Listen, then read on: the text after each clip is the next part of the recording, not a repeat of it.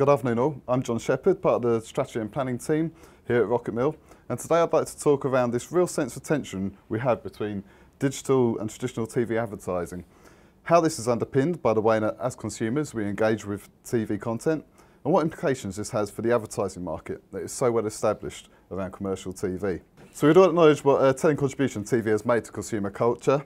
Here's your typical family picture from yesteryear, father leaning in to get closer to the only broadcast available, mother's all ears, the eldest is on the bottle, I mean what else is there to do?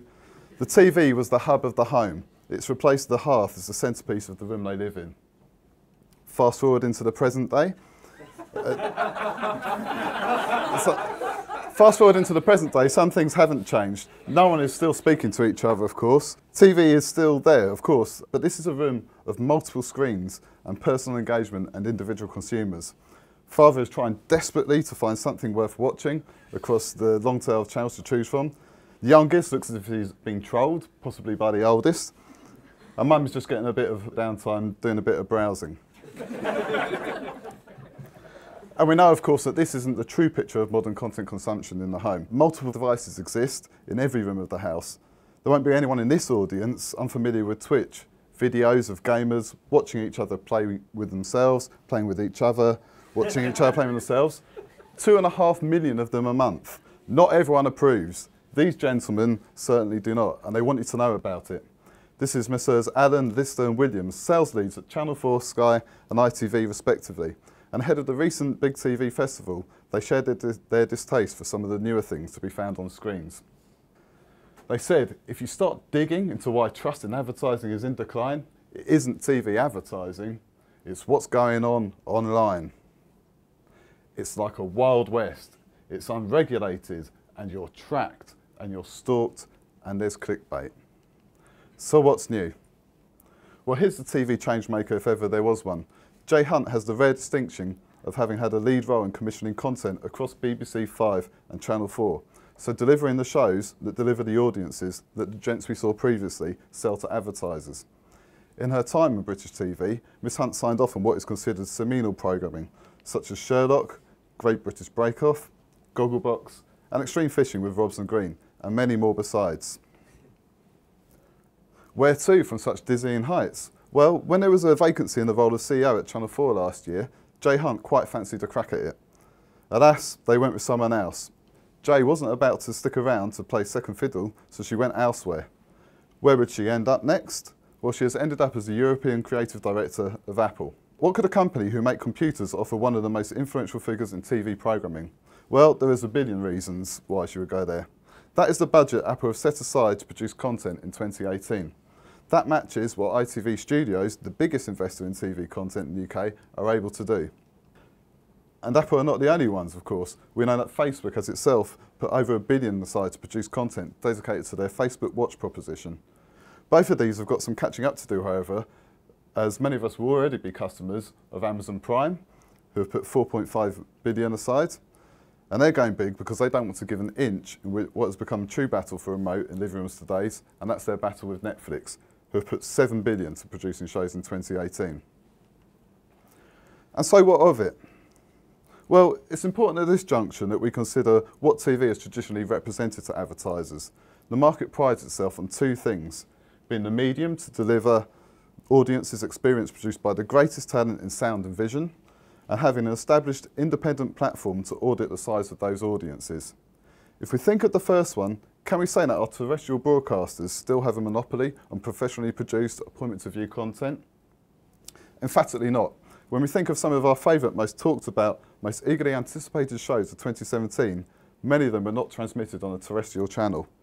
When we think of the talent that we see on the screen or that we know is working behind the camera on these shows, it is clear that high production values are no longer the sole domain of the traditional TV stations. So what of independent validation? Well, it's time we talked about BARB, the Broadcasters Audience Research Board. What is that? Well, it's a panel based in homes across the UK. Not that many homes, only 5,100 of them in fact. And that would represent about 12,000 individuals. And from the TV viewing behaviour that is recorded by the set-top devices in these homes, the whole of traditional TV's viewing audience figures are modelled. Let's just conjure with that number for a moment. With the population in the UK at about 65 million, if you're an individual on the bar panel, you're representing 5,500 TV viewers. It's a big responsibility. Barb numbers provide the total TV audience at any time and the share of that audience that each station represents. Commercial airtime across all stations is represented by these three sales houses, run by the three gents we encountered earlier. What price for a share of TV audiences? Well, as any economics graduate will tell you, price is determined by two things, demand and supply. What do we mean by supply in a TV market? Well, that is simply eyeballs, the size of the audience that is tuned into a show at any one time. What do we mean by demand? Well, that is simply how much money you've got to bring to the table. And this is important because it is the sole reason media planning and buying agencies were sprung out from traditional advertising agencies in the 80s. Even the biggest advertisers in the UK cannot match the returns derived from the buying power of the pooled resources of a TV trading company.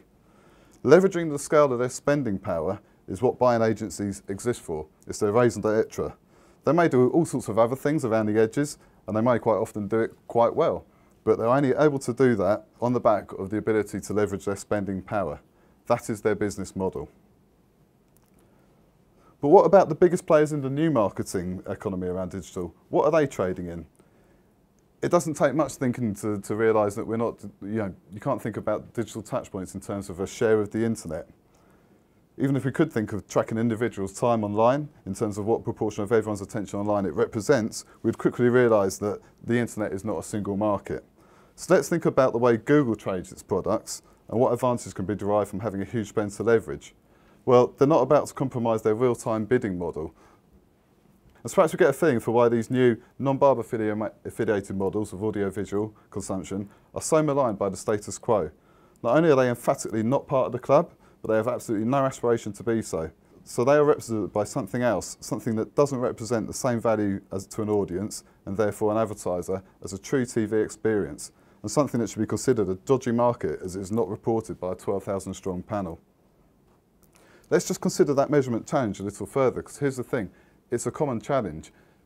All the broadcasters are quick to tell us that they have a digital audience, and they're very desperate to just find a way to record that. I mentioned earlier that the whole of the traditional TV market is represented by three sales houses, when in a clear indication that some traditional content providers rue the demise of panel reporting less than others who are looking to the future, I thought this article on the Discovery sponsorship of the current Winter Olympics was quite instructive.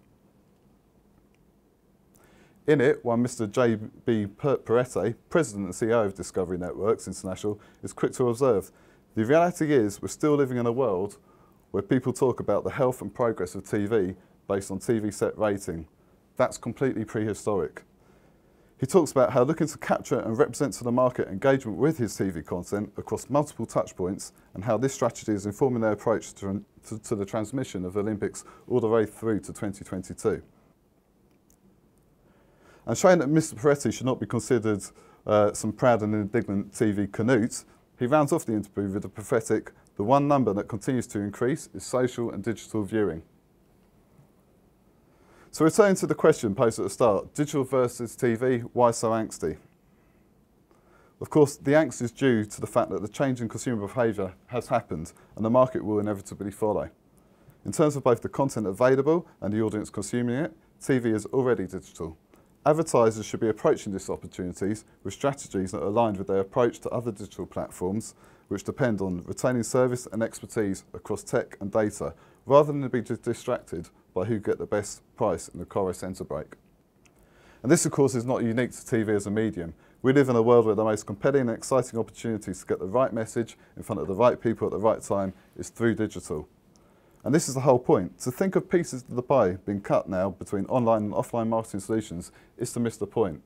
I'm interested in digital marketing, not because it is digital, but because it is marketing. Thank you very much.